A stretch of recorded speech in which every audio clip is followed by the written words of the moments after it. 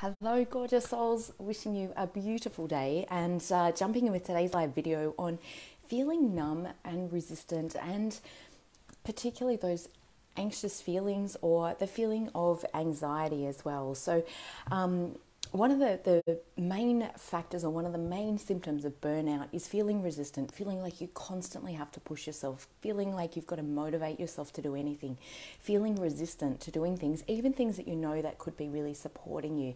Hey Deanne, great to have you on, honey. This is one of the main symptoms that come up, and also feeling numb in your emotions. You may feel like you want to cry or you need to cry, but feel actually stuck or feel unable to actually do that. And often it's accompanied by what I explain or feel is, like an elephant sitting on our chest, or just so much pressure inside the body, but also coupled with a lot of anxiety. And I was having a very big conversation with a beautiful lady yesterday about this, and really helping her to understand what's actually going on with her nervous system. And often when we've had chronic stress for a long period of time, we've been in that sympathetic fight-flight response for such a long time, and eventually the body gets to a point, or this can be coupled with childhood trauma or developmental trauma, where we go into the freeze response, because the body's like, my God, I can't keep living in this heightened state.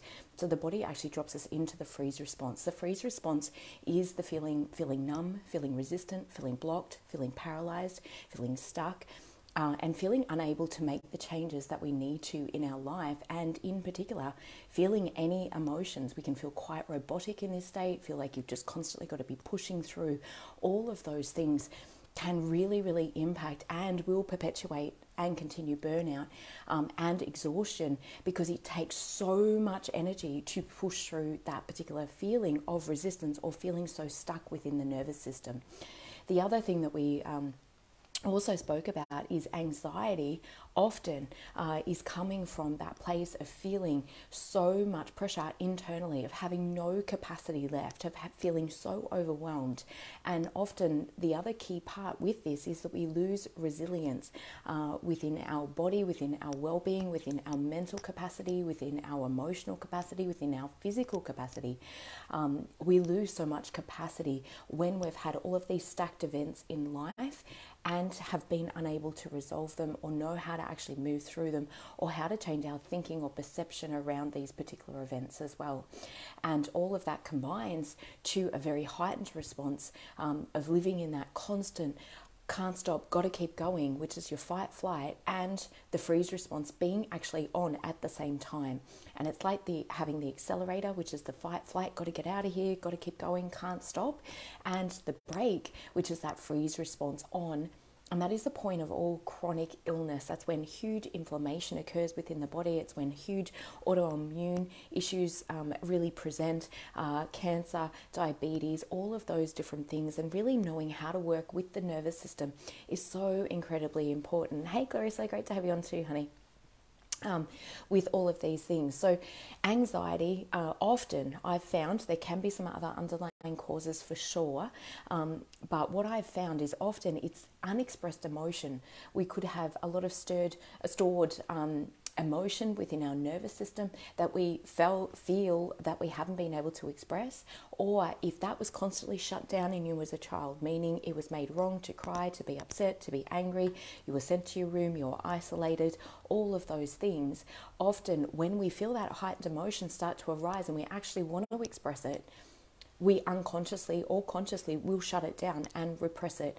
And when we do this, we're now stacking, and the body is becoming very full. And it's kind of like, if you imagine having a cup with water, you put one more drop in that water and that cup is already full. Now we've got the overspilling of the emotion, and often that's how anxiety presents, is because it's the releasing of these particular emotions, or the body trying to release these emotions, but we keep putting the lid on, and we keep adding to that sense of pressure because it's already full. We're already at capacity, and it can be really, really challenging when we feel that we're already at capacity and then something else happens in our life, and it really can blindside us and have us really become unstable within ourselves as well, emotionally, mentally, physically. Like I mentioned before, a big hello to Patty as well, and anybody else that's jumping on, is really understanding these key factors in how to work through this. And a big part of it is actually feeling safe enough in your environment, number one, feeling safe internally to allow the big emotions to come up. And often it can feel overwhelming. It can feel like, oh my God, if I open that vault, it's never going to end. However, after doing this work literally for 12 years for myself, moving through massive life events and some quite big traumas in there, what I know for sure is the more that we actually allow ourselves to feel what it is that we're feeling, that anxious feeling, that anxiety dissolves itself very, very quickly. And of course, understanding how to work with your belief systems, how to shift your thoughts, because the more compromised we become in our physical energy, meaning the more exhausted we are, the more insomnia we have from all of these rampant thoughts, from the body being in that fight-flight response, the less energy we have, the more activated our ego survival mind becomes.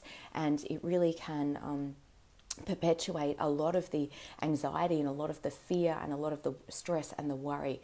And it can be very difficult if you don't already have the tools in knowing how to work with yourself with this to actually pull yourself out of it, because there's such a downward momentum, because physically you're feeling exhausted, you're feeling terrible within your body, as well as then the added emotions on top of that. And that also creates that spiral effect with the thoughts of then beating ourselves up, feeling like, what's wrong with us? We just need to pull ourselves together. We just need to keep going.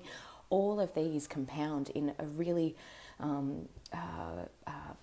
large, I'm lost for the right word at the moment, but in a very, very large way that absolutely impacts how you feel about yourself, your self-belief, your self-confidence, all of those things, and really understanding how to work with that. So number one is feeling your emotions, allowing yourself to be in that will also help to take you out of that freeze response. Also being with somebody, so socializing if it feels safe to do so, and only with somebody that is already regulated in their nervous system. That can also help to take us out of that freeze response. And I have a client that she feels she can't cry by herself, but as soon as her partner comes in, because he's in a regulated state, she can lean into that, and she will often allow herself to cry in that situation. For me, I was quite different. I had been taught my emotions were wrong. I wasn't actually able, I found it very difficult to cry in front of my partner or with my partner, even though he was in a regulated state, and found it much easier to take that time. So we're all different depending on our life experiences or what we've experienced. And knowing how to work with this is really important. But definitely feeling your emotions is a big key step, but in a way that also isn't re-traumatizing to your nervous system as well. And knowing when to pause, when to, stop, look around, go do something else for a little bit, so that we're not overwhelming our system. Because as we start to empty the cup and allow a little bit out, but through the emotional release, that can feel overwhelming to the system, but we don't want to do so much that you're actually filling the cup back up again with reactivating the nervous system. So if you would love to find out more information about this, or you feel that it's very relevant for you, really understanding the root cause of your burnout is absolutely critical, meaning what thoughts, what beliefs am I having that continue to drive this, because until that's resolved, and often it's because of unhealed or unresolved childhood trauma, a lot of the women that I speak with feel overly responsible for their family members or for their family, which has then translated in their work situation, in their current relationship with their children, where they're over giving and taking over responsibility for everyone and everything around them, which is leaving them incredibly under-resourced physically, financially, emotionally, mentally, and certainly for their own physical energy as well. So really understanding this, healing this is absolutely critical. And if that really resonates with you, I really invite you to reach out. I have a couple of free 15-minute consultations, which I'm more than happy just to have just a conversation with you about, and really understand what it is that you're experiencing, where you're currently at, and if and how I may be able to help you with that. So wishing you a beautiful rest of your day, lots of love from my heart to yours, and look forward to speaking with you soon if that truly resonates as well. Have a great day.